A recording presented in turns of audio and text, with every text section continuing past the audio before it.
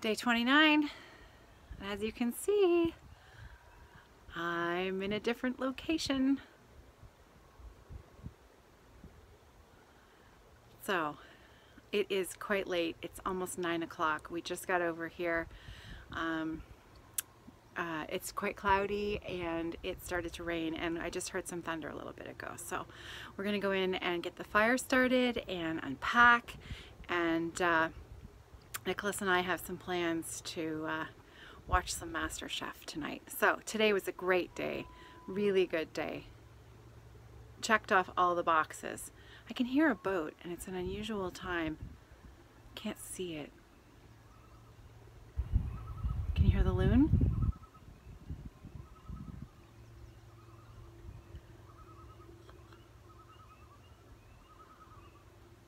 They're really calling.